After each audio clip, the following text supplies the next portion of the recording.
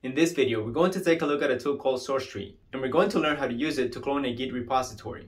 Welcome to automateNow. I'm Marco Cruz. Let's dive in. And we can begin by using any search engine and typing Sourcetree download. And then we're going to select sourcetreeapp.com. This is going to take us to the official Sourcetree website. And here you can select to download Sourcetree depending on the operating system you have. I have Windows, so I'm going to select Windows. The download is complete, so we can go to the downloads folder and run the executable. If you have a Bitbucket account, you can set that up here. I'm going to go ahead and skip this registration screen. On this next screen, you're going to get two options, Git and Mercurial. I already have Git installed, so I don't need to install it again. If you don't have Git on your system, it's going to ask you to download it. We're not going to be using Mercurial, so I'm going to uncheck this box. You also have some advanced options here that you can choose. I'm just going to leave the defaults and click Next. Here you can enter your name and email address and click Next.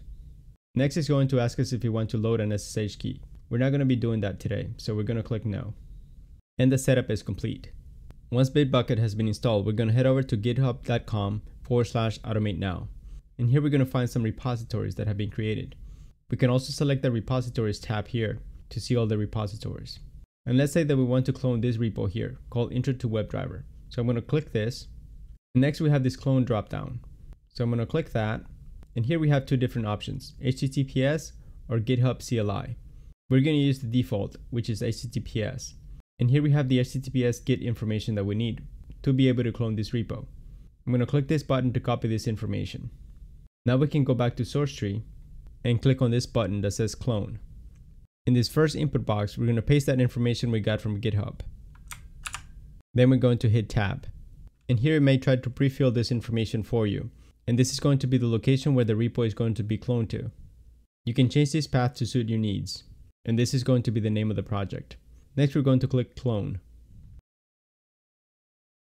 And now we have cloned this repo from GitHub to our machine.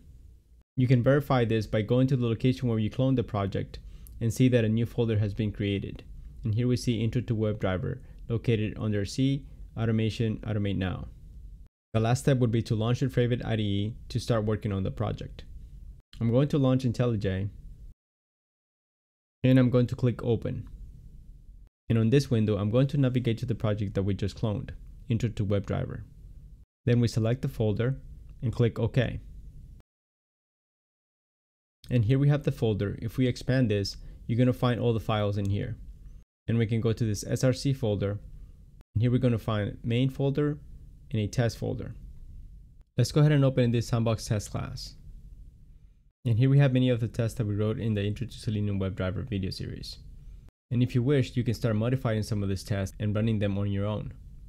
Please comment below if you run into any issues. I hope you found this video useful. See you in the next video.